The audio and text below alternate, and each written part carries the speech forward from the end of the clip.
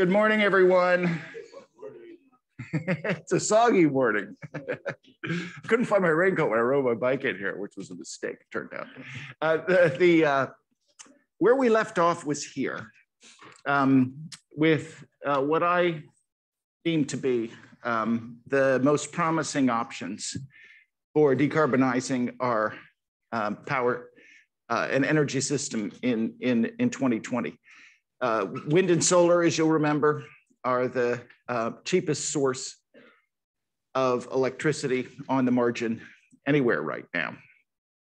Transport batteries are in the mix because it provides a way to decarbonize the fuel supply for transportation using renewable and zero carbon electricity.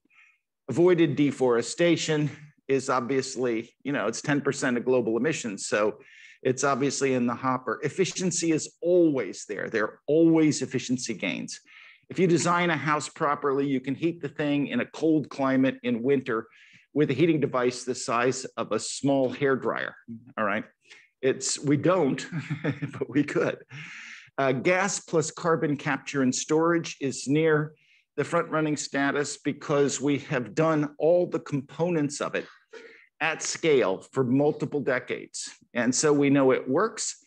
We don't do much of it yet, and we also know that it's expensive, but that you don't have to do much of it. And it's not expensive the way that direct air capture is expensive, $600 a ton. It's expensive at the $100 a ton scale, $1 a gallon on gasoline, like that. Nuclear is back in the pack a bit because there have been multiple accidents that have shaken people's faith in it. Although we're going to see a renaissance in nuclear particularly with the Chinese commitment to it. Land-based negative emissions, that's forestry, cropland soils, are still an important component. And this collection is enough to reach net zero in the United States, all right, at a cost that is less over the next 30 years than we as a species, we as a society in the United States have spent on energy over the last 30 years, all right? So we can do it less expensively than we have over the last 30 years. That doesn't mean it has zero cost, has almost zero cost. Cost of energy is going down as a fraction of GDP, but it means that nobody has to change the way they live here, all right? There aren't any sacrifices here. Yeah, so that's at least at a societal scale. There would be individual winners and losers, to be sure. All right, so this is our current electricity system. This is our current, rather, global primary energy system. The only reason I have this slide up here is to show you that hydropower is a relatively small slice, and to point out that hydro in the United States has extremely limited potential to expand. All right, so we're not gonna be able to rely on hydropower as a firm source of electricity. It's an important firm source of electricity in our system at the sort of 10 to 15% level, but it's not gonna expand beyond that. Nuclear electricity, the current technological outlook in the United States, as I've just said, is mixed to bleak.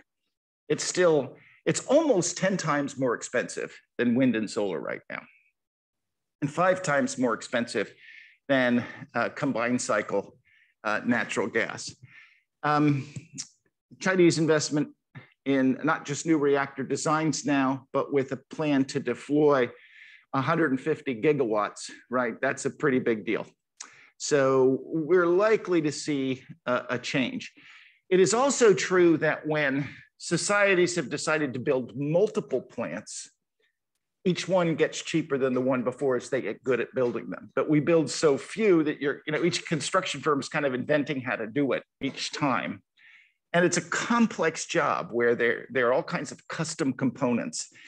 There are now firms that are pushing small modular reactors. And by small, I mean something like a 20th the size of a traditional power plant that you can build in a factory and ship on a semi and install outside of town. Haven't caught on. They're the kind of things that are in nuclear submarines and and nuclear aircraft carriers right now, right?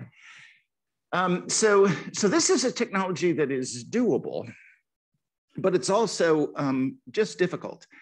There's a famous geezer around here called Frank von Hippel, who every time there's a nuclear accident in the world, you turn on the TV and he's there talking about it. His kids will say that, he's aged.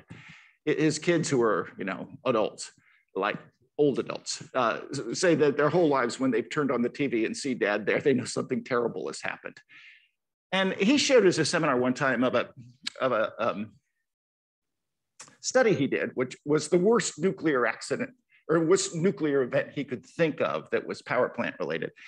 Apparently, when the radioactive rods have to be changed out in a reactor, a robot pulls them out of the reactor and they're too hot to deal with for a few years. And so you throw them in a pond on the facility. They're all sitting in the bottom of this pond, radiating away.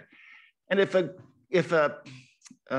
group, a sufficiently large and dedicated group of terrorists were to take over the facility and plant magnesium flares in the pile of decommissioned rods on a day when the wind was doing just what it's doing today.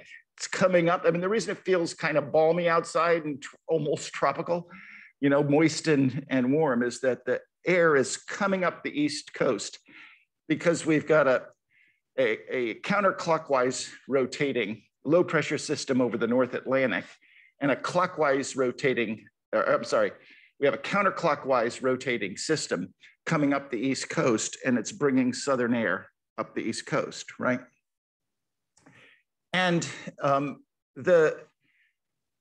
if that were to happen on such a day, the sort of atmospheric modeling says that you would irradiate, if you did this in this big nuclear plant that's just south of Washington, you'd irradiate everywhere from Washington to Boston and make all of that real estate uninhabitable for at least a century, okay?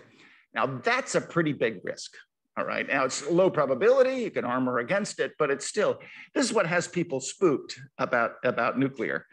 And so I understand people's reluctance given the periodic accidents that do occur. On the other hand, the track record of nuclear, how many people have been killed in nuclear accidents? Well, less people have been killed of radiation from nuclear power plants than from radiation from coal-fired power plants, it turns out. Coal has radioactivity in it too, and it gives people cancer, right? So this is a complicated subject, and I don't see it going away during your lifetime, except in societies that have top-down control, right? Where the public isn't allowed to object to the plan. Fossil power with carbon capture and storage. So this is taking CO2 out of the fossil and then burning it. So you convert the fossil into hydrogen and CO2 and burn hydrogen, or you burn the fossil fuel and capture the CO2 when it leaves the smokestack, and then you inject it deep under the ground in a formation, a saline aquifer, like the formation you got the fossil fuel from to begin with. And this is something that we've done now for a long time. We currently, in the United States, inject something like 60 megatons of CO2 into the ground, most of it to enhance oil production. But there have been facilities operating now for 25 years that are just there to put the CO2 away. The earliest one is a thing named after the Norse god Odin's eight-legged horse, Sleipnir. It's a platform in the North Sea. And they did it just because there was CO2 in a gas stream and they didn't want to vent it. And so they pulled the CO2 out and re-injected it. So we know how to do this, right? And we know how to do it at scale. And we know how to do it for decades in the same facility. And so we know what it costs. And it costs about $100 a ton. But all insiders say if you do this at scale, you'll get it down to about 50. And think of that as 50 cents a gallon on gasoline. That's the total cost. Biofuels, the technological outlook is bleak. The technology is really advanced now. We can make cellulosic biofuels, that is fuel not out of the corn grains, but out of the leafy part of the material that's left over after you harvest. So out of the the wheat stover or the corn stalks.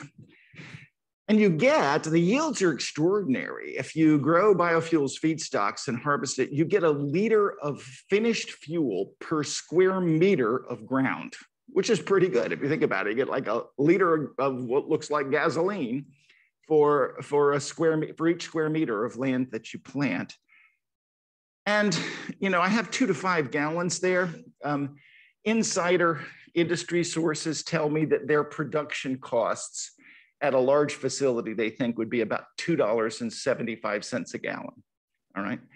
And so that allows for some markup with today's prices, although not with, you know, last year's prices.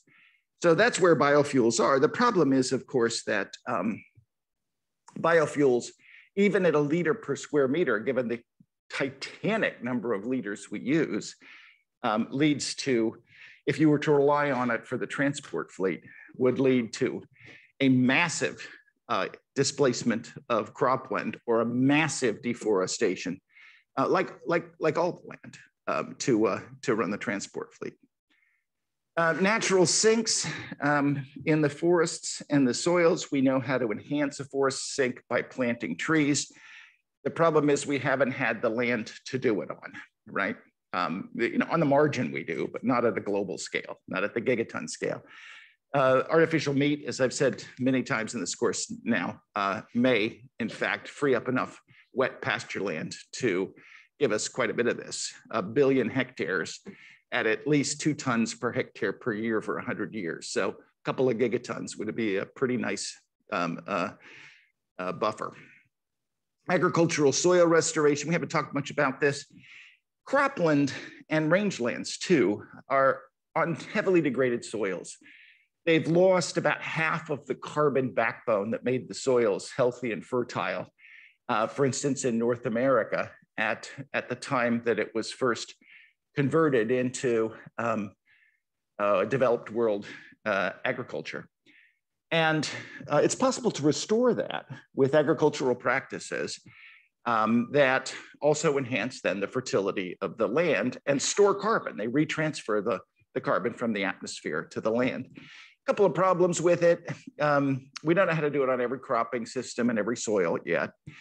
And also it's not permanent if the farmer ever relaxes the practices. So all of a sudden, if they're doing like no-till agriculture, drilling the seeds into the ground and planting a cover crop, 1 year of reversal where you plow it all up and you lose it all. You lose everything you've stored. So there are a whole bunch of big firms that are doing this at scale now and doing all of the experimental work with literally millions of hectares under management that do this. They're big, they're sort of technology firms, but they're focused on agriculture and with an emphasis on carbon. Methane and N2O mitigation. You want to limit fossil methane emissions. The big oil and gas companies say we could limit methane emissions from gas to 0.2% of production. That basically takes gas out of the global carbon budget, the global greenhouse budget. It makes the contribution of fossil at equilibrium in the atmosphere to global warming equivalent to less than a part per million of CO2. We can reduce agricultural methane losses with artificial meat and changes in cattle feed and the changes in the way we flood rice by about half. The Glasgow Agreement is to reduce methane emissions across the board by 30%. We can reduce N2O emissions by being careful with fertilizer application. On the margin, we can reduce fertilizer without having any substantive decrease in crop productivity for quite a bit. But then it starts to bite into the productivity. So there's a balance here. And if we're going to feed the planet, we're going to have to continue N2O emissions. What else we got here? I don't know, it was a fancy transition. Efficiency and conservation. There are a huge number of these that have changed radically and recently. The most spectacular, in my view, is the conversion from incandescent to LED lighting, all right? LED lights use something like 10x less power than incandescent lights. This was just market forces that drove it there, but it's basically taking lighting from a major player in our electricity demand to a negligible player in our electricity demand. So that's cool. And there's some others. Electrification of transport makes transport much more efficient. If we electrify the transport, the United States will use something like 20% less energy overall, just because the electric motors are so efficient. Heating and cooling are tricky, but we do have a solution of sorts for them. So the problem is that by going to a wind and solar and other zero carbon sources of electricity, for transport and for all the other sources of uses of electricity, we're still left with heat as a problem. A traditional resistance heater, an electric heater, is really inefficient. It's an enormous drain on the electrical system. And it's even worse if we have to have high industrial heat, a kiln. And so for that reason, energy systems usually need a chemical fuel. But the chemical fuels that are zero carbon are either really expensive, like making chemical fuels out of hydrogen, or they take land, like biofuels. And so you're kind of in a pickle here. And that means that you want to take as many sources of heat and electrify them as you can with renewable electricity. And so the Biden administration and every industrialized, well, every nation in the world has a plan to shift heating to electric heat pumps. And an electric heat pump works like is shown here. And what an electric heat pump does is you may remember that if you've got a gas in a container and you increase the pressure, you increase the temperature. And if you decrease the pressure, you decrease the temperature. That's why if you spray a CO2 fire extinguisher, it gets cold, right? Depressurize it. And from high school, that's PV equals nRT, where P on the one side is pressure and the T on the other side is temperature in degrees Kelvin. So temperature is literally just a constant times pressure in such a system. And so what a heat pump does is it has a fluid, all right, a gas, think of it as a refrigerant. And there's a compressor, and here it's compressing the fluid, and it's hot as a result because the pressure went up, okay? And it goes through a heat exchanger, and air, it's in contact with air, and heat goes out into the air. And then it comes back here, and there's an expansion joint where the pipe gets bigger, and the pressure goes down, and now it's cold. And now it goes through another heat exchanger, and now the heat from the outside is going in, okay? And you can think of that as also when the cold goes out, okay? And so this thing can heat a house on this side and can cool a house on the other side, all right? And you can run it backwards to air condition and forwards to heat. They're magical devices because there's also a way to use a fluid that evaporates at ambient temperature, and you can run a little turbine with when it depressurizes, it expands, and when it heats up, it boils, and when it expands, it condenses. And you can run what looks like a steam engine with it.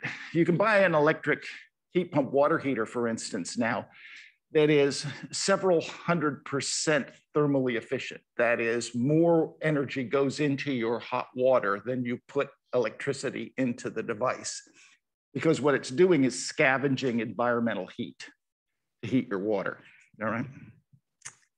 They work. So anyway, this is the goal, and this is tricky. The way you would need to do, people really don't like replacing stuff in their houses. They just think it's a huge pain in the neck. The water's going to be off. People are tramping through. It pisses them off. And you can't get them to do it. You can give them money and they won't do it. All right. The only way that we've succeeded in causing people to change appliances is with a manufacturing standard. We did that with non-CFC air conditioners so that people literally couldn't buy anything else. So the current plan was to have a manufacturing standard for home heating devices for the next 30 years, and then they would all turn over, and the only thing you'd be able to buy would be a heat pump. But because the reconciliation bills don't allow that, that isn't covered by the reconciliation process, the Biden administration has tucked in massive subsidies for these things. So you get paid a lot of money if you do it. Question is it going to work? People, it's not clear, right? Because people do not respond to financial incentives when it comes to people tramping around inside their house. Okay, so there's a little thing here that says how it works. And this diagram, if you want to look at it at some time, shows how it changes direction and will, if it's not a water heater, but a furnace, it's the air conditioner in the summer and it's the heater in the winter. I switched my house over to them. They work magically. And you get, if you put a furnace in your house that does this, you get central air conditioning for free, which is a good deal. As I said before, this just shows the energy consumption of an LED versus an incandescent. And that's a big drop. That's an efficiency drop. Electric vehicles. I said before that electric vehicles are more efficient. This shows how much more a gasoline engine gets 0.2 miles per million joules. A joule is roughly the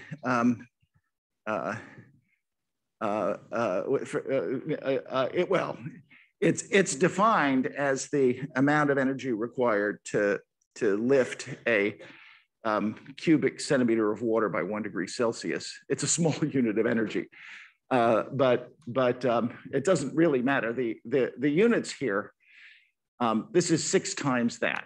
That means it's 6 times more miles per same unit of energy, all right? You may not know it, but gasoline is incredibly energy dense.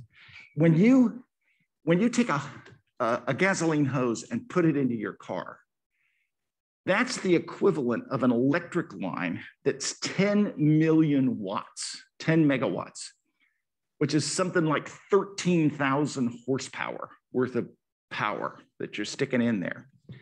You could charge a car, an electric car, in the same sort of 5 minutes with a megawatt line. We don't have any megawatt lines yet and megawatt chargers. There are available designs for 500,000 watts now that will charge your electric car in like 10 minutes or so.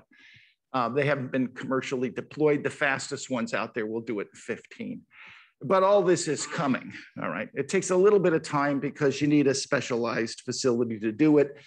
The cable literally gets too heavy to lift. So you need like a little suspension system and yada, yada. But all this you will see in your lifetime and you won't have to wait very long. A standard Model S battery has 100 kilowatt hours in it. And a kilowatt, remember, is 1.3 horsepower. So it has 103 horsepower hours in it. And that's enough to drive an electric car at highway speeds for 300 to 400 miles, but it would only take a gasoline powered car 50 or 60 miles, all right? So good deal there. We currently have then electric power options for light duty transport and for medium duty, that is pickup trucks, delivery vans, that sort of thing. Heavy trucks up to 250 miles range are gonna be batteries. Above that, it's still a horse race. It's a race between electric powered trucks. Tesla is one of the big proponents behind fully electric trucks with massive banks of batteries. They say that design is going to win. There are others that have been pushing hydrogen fuel cells, which is a device that is a chemical device that disassociates water and then literally sort of catalytically burns the hydrogen to make electricity. You refill a hydrogen fuel cell truck with hydrogen that you would ideally make renewably. It's a complex technology. My guess is batteries win, but transport experts will tell you that this is undecided yet. However, this is one of the few areas that is contentious about when to deploy. Since it hasn't been decided yet, you'd think, well, I want to decarbonize the heavy-duty transport system last. And, you know, it makes sense too, because unlike passenger car buyers who are often responding to emotion and fashion and a lot of other things, personal preferences, heavy-duty trucking firms and owners are responding to simple economics. You give them a cheaper device, they'll buy it, they'll swap it out. And also they're used so intensively that they aren't on the road typically for 20 or 30 years, right? And so ideally you'd say, well, we're gonna wait until that technological race is decided. But I don't think that's going to fly because the environmental justice concerns have taken hold in the White House, as they well should, I think. And there, people who live in poor inner city neighborhoods have semis spouting fine particulate exhaust in their neighborhoods all the time, and they suffer disproportionate effects of air pollution. And so we could decarbonize that fleet with either of those technologies or both and get the health benefit right away. And then, but it is going to come at a higher economic cost than if we delayed. Cost of lithium ion batteries keeps falling, right? 2020 is here. When it crosses $100 per kilowatt hour, that's roughly the time at which it's cheaper to buy an electric car and operate it than it is to buy a gasoline car. Yeah, there's a Tesla semi. I used to have a fuel cell semi from this Finnish company, Nikola, but it turns out the whole thing was a sham. And they're now under indictment and stuff. They got all this money from investors and they had all these really catchy commercials and videos. And in every one, this truck's just like whipping along. It turned out they were all rolling downhill because the thing had no engine in it at all. Right? They never developed anything. Wind electricity, the technological outlook is spectacular, cheaper than coal, cheaper than gas. Solar, same deal. Given the low cost of electricity from wind and solar, why not run the whole economy on it? And the first answer is intermittency. It's not on all the time. And the second is we still need a fuel for high heat. Electricity is a really bad way of making really high heat. This just shows you seasonal scale intermittency. This is the sort of seasonal scale demand. It turns out in Great Britain, but most places look like that. American South, the demand is high in the summer for air conditioning heat, energy.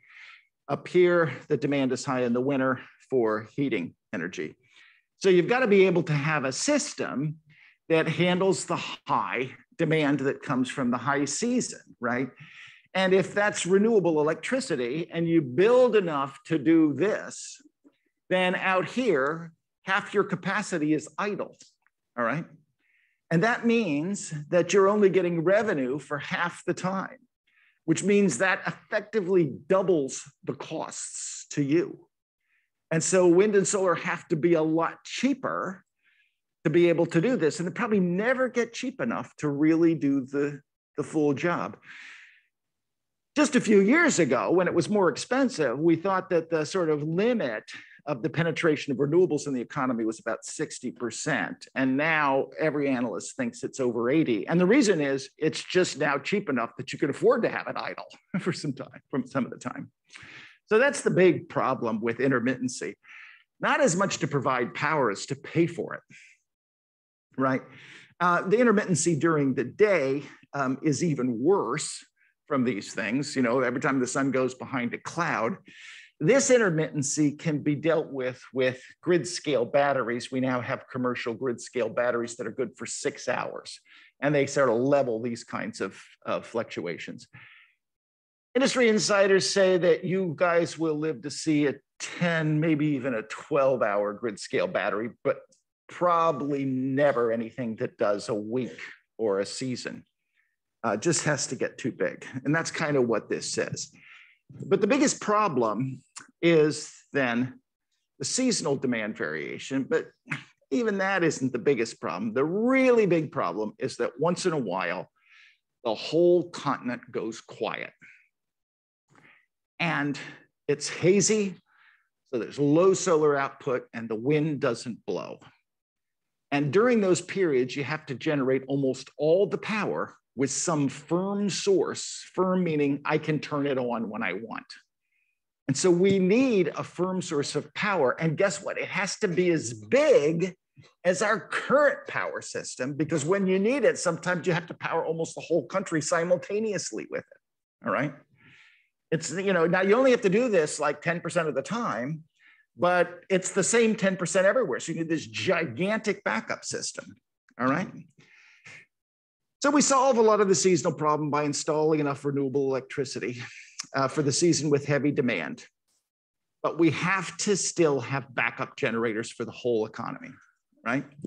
And the current Biden plan inside the reconciliation bill that makes the 80% renewable electricity by 2030 goal feasible is that we have this big fleet of gas-powered power plants, natural gas-powered power plants right now. And you can turn them on and you can turn them off. And so if we just don't decommission them, we'll leave them off almost all the time. But during the doldrums, we'll just turn them on, all right? And that'll be 10 or 20% of the time, which means that 80% of your electricity will come from renewable sources. But once you go beyond that, to get to net zero, you've got to handle that backup power source and you have to decarbonize it.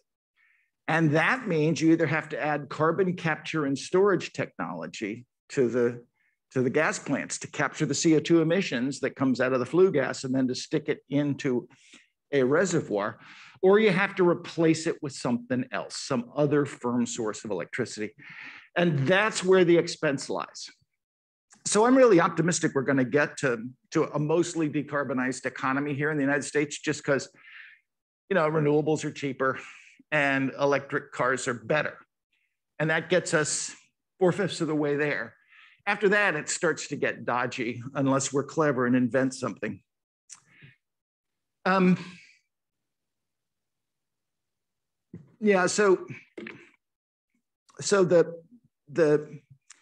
the go-to hope from people who are pushing 100% renewable power system is that we'd be able to use renewable electricity to make hydrogen and burn the hydrogen. When you burn hydrogen, you add oxygen to it and you make H2O, just makes water vapor, right? So hydrogen you can use as a fuel source. It's not so good for home heating because it's really hard to contain. It has an invisible flame. So you don't even know if you've got like a fire, you can stick your hand in it, really hurt you, and it's easy for it to get out because it's a tiny little molecule. Beyond that, it's the only substance that has when it detonates, it really goes, all right? It has a supersonic detonation wave, actually goes supersonic. So you don't basically want to have a lot of hydrogen in your house unless you're really good at keeping your pipes tight. And so that's where the heat pumps come from. But in an industrial facility, you could sort of do it. So how do you make hydrogen? That's what the greenest of the greens all want to do. And the simple answer is you do it with electrolysis. So you can stick an anode and a cathode inside a tank full of water with a little diaphragm between them, and you get hydrogen evolved out of the one side and oxygen out of the other, all right? And so this is electrolysis, and it would seem to be a match made in heaven. When the renewable electricity doesn't have demand, like during the low demand season, you could just make hydrogen, ideally, and store it. But if you think about that, that's storing an awful lot of stuff. And it's storing stuff that's hard to store, all right? So it starts to get real expensive. That's the problem. So this is a complicated list, but if it shows all the different ways of making hydrogen. And what it shows is that hydrogen now, done in the way I just described, is roughly $6 a kilogram. And it needs to be 2 to get there. I view this as one of the holy grails. Ideally, you want an electrolyzer that is cheap to buy, but expensive to run. Most industrial kit is the reverse, expensive to buy, but cheap to run. So mostly they're designed to make really efficient OpEx, and they're designed to be on all the time. That's like what an industrial facility does. Here, because the source of electricity that you're talking about exists because of overcapacity to meet seasonal fluctuations in demand, it means that for part of the year, you have electricity that otherwise would have zero value, all right? And so the power is, well, you know, if you did a lot of this, the cost of power would go up, but it'd be very inexpensive to get the power. So the operating costs are going to be low, but because you're only operating it once in a while, it's the capital costs payback that kills you, right? Because you only get revenue for part of the year. So the idea is you want something that doesn't matter sort of how efficient it is because it's burning free fuel, but it can't cost a lot up front. And so there hasn't been a lot of research there. The world is geared up to do this. If you invent such a thing, the device is worth a substantial fraction of the global economy. I mean, it's just, you know, a $2 a kilogram hydrogen device like this with a decent way to store it, and you'd be the richest person ever by a lot, okay? And you'd also make it possible to have a 100% renewable economy, but we don't know if we're gonna get there. And so we're on our way to 80%, and if we get to 80% and we still don't have this device, we have to use one of the other firm sources of electricity. And that's either a nuke or it's gas with carbon capture and storage. We've got to start putting CCS devices on all of the power plants. So my picks for the most promising options in 2050, wind and solar still out front here. I suspect we're going to have electrolytic hydrogen coming in by then for industrial heat primarily. Efficiency, electric transport and heat primarily. So over to heat pumps and over to electric cars really raises the efficiency.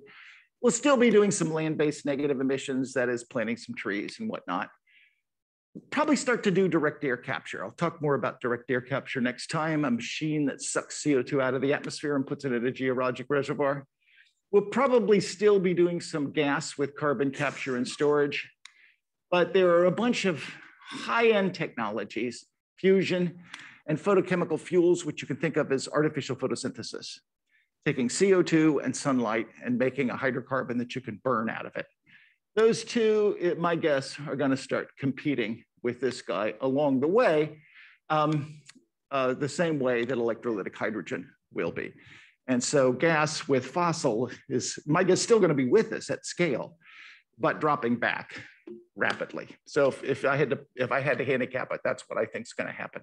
All right. But maybe somebody will invent the cheap electrolyzer now, and the gas with CCS won't be there. But right now, given the technological outlook, you either decide to do an 100% renewable economy, no matter what, and then it costs you probably twice as much. And that's money you could use for something else, don't forget, like helping poor people in other ways, right? So either that happens or you don't reach net zero, right? And so that's what the tension is right now. And that's why, in fact, a prudent build starts to build the CO2 pipelines you need to have a CCS, carbon capture and storage, disposal network now, even though we may not need it if somebody invents something cool. And even if you want 100% renewable economy in the end. Okay, so I want to talk briefly, I won't quite finish here, but I'll get started, about 3 case studies of net zero energy systems. The first is Princeton's Net Zero America project that released its final findings just about a month ago. This is a project I actually started. It's the one that if you go to Washington, if like you go to the White House and become a staffer there and you're on the energy and climate side, or even if you aren't, they give you this and say, learn this, okay? And so we designed it for that, with that in mind. I went to President Eisgruber a few years ago and said, we want to do this and we need to organize the university to do it as a public service. We've got the money raised to do it. We're going to pay for it with all kinds of participants, including big green NGOs and fossil energy companies, but we need to do this as a way to provide the US with a blueprint for how to go to net zero. And what makes it unusual is that we did a bunch of different flavors of the way to get to net zero, a bunch of different, 100% renewable and not, and that sort of thing. But also that we planned it as an engineering design all the way down to a 6-kilometer grid, so that any congressperson can look in his or her district and find out what's going to happen there, all right? What's in it for them? How much revenue are they going to get? How much capital is going to be invested in their district? How many jobs are going to be created? What are the healthcare benefits locally? And because politics is local, this thing we knew would have a big impact, and of course it has as a result. Okay, so the Net Zero America Project said that externally we were going to do what the Biden administration has subsequently announced, but the campaign when we started was already announcing drop to net zero in 2050 with a carbon sink offsetting the residual, mostly methane and N2O sources by simply maintaining the carbon sink we already have in this country. You have a carbon sink that's about 700 megatons, mostly from the regrowing eastern deciduous forest, all right?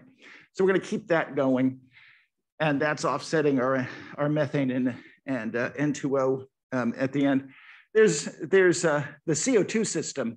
We have some negative CO2 emissions that are not land sink, but the CO2 emission system itself is a little bit net negative here. So you're eliminating CO2 emissions, but you're having a sink to offset the residual N2O and CH4 emissions. The business as usual demand for energy services led to this kind of demand. So you need a source for fuels of different kinds and to supply demand for energy services. And we decided to supply the same energy services. Every one of our scenarios supplies the same energy services as the Department of Energy was forecasting, but they do it with a different mix. More electricity because we've electrified transport and heating and so on, and we're dropping the use of fuels down to the minimum possible amount, all right? The decline in overall energy is because of the high efficiency of transport, of the transport and LED lighting and so on that I mentioned earlier. So every one of these systems doesn't require sacrifices of Americans, right? You don't have to turn your thermostat down or buy a dog of a car, all right? And so that's a design choice. Didn't ask anybody to sacrifice anything, all right? These are the different optimal at country scale solutions of the dominant scenarios. This one is business as usual. The blue and the gold are the renewables, and the gas is coal is brown and gas is gray. So that's all that down there. Gold is nuclear, okay?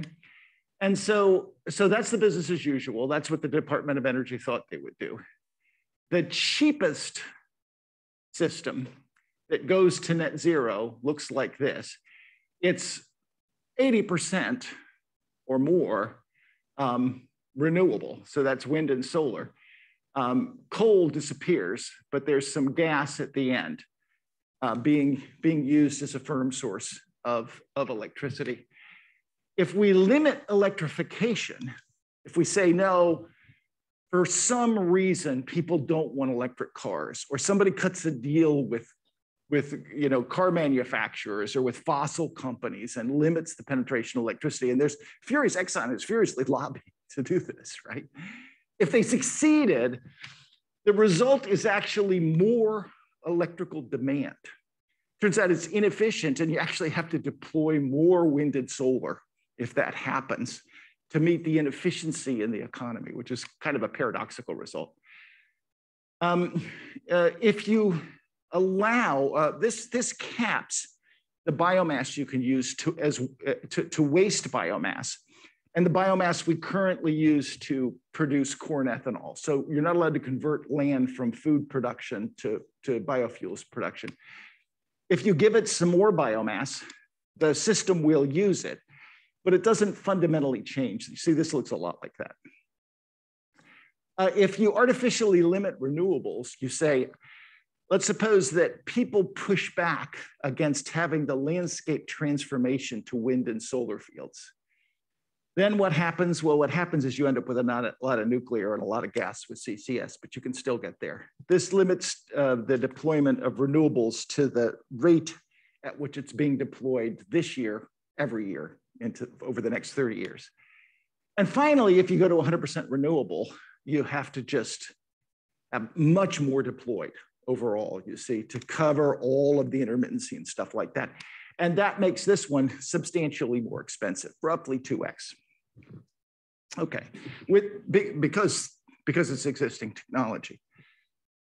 What's interesting is that if you look at the 2030 targets for how much wind and solar there are, everything above the crosshairs there, they're almost all the same. So the cheapest system has the same deployment of wind and solar as 100% renewable. And so this is a fight we don't have to have now inside the community that wants to do this.